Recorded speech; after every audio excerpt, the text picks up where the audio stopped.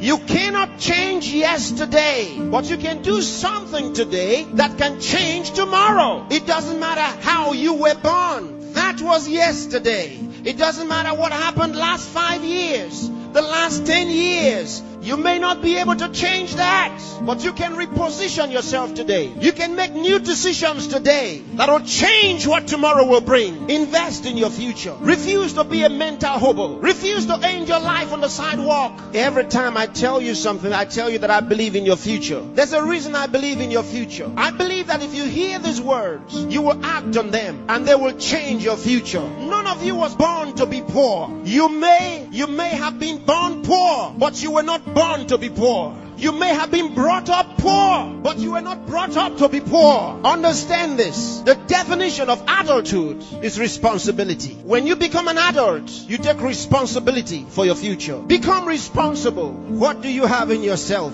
There are many who cry for help, and because there are no answers to their call for help, they feel the pains and the pangs of neglect. No, refuse to give up. Believe in what God made. God made you, and He never made a failure. Believe that God has a purpose for your life. You may have been born as a parental accident, but you are not a divine accident.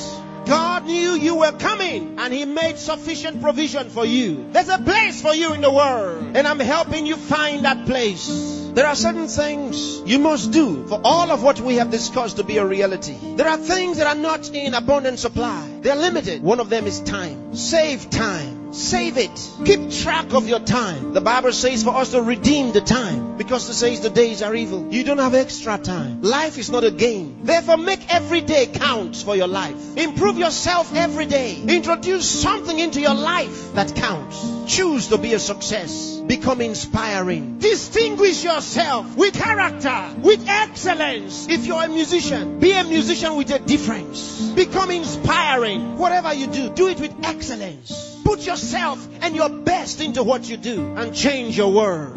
Remember, there's no extra time. Therefore, whatever you do now, do it the best way the first time. Success is waiting for the man who says yes to success. Success is waiting for the man who plans for it, who reaches out for it, who says, I'll wake up, and he wakes up. Who says, I'll read this book, and he reads it. Who says, I'll go to school, and he goes. Success is waiting for the man who makes a decision. So time is important. Time is important. Don't spend your time watching television 24 hours a day. Don't spend your time watching video 24 hours a day. Those that you are watching have put their best into what you are watching. Change the position. Say to yourself, I will be watched. You know, sometimes I'm concerned. There are those who only think about designers' perfume, designers' clothes, designers' shoes. Where are your designs? Where are your own designs? Challenge yourself for the future. There's room for you. There's a place for you at the top. There's a place for you. Train your mind and use it. Give yourself to a teacher. Give yourself to a tutor. Train yourself. Train your mind. And if you train your mind, it will be ready to deliver to you thoughts, the right thoughts and ideas that will earn you commercial value. There's no poverty for the man who has made an investment in his mind and is willing to act. There's no hunger for the man who has trained his mind to think through on every problem, to solve every problem. Train yourself. Think through a problem and render a solution. Let men come to you for advice.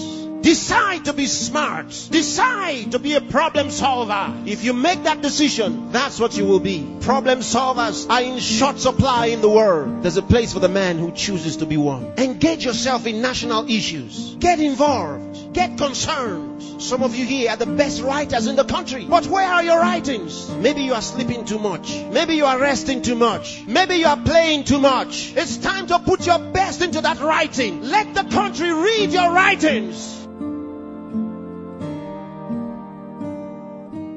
Saint Andrew the Heavenly.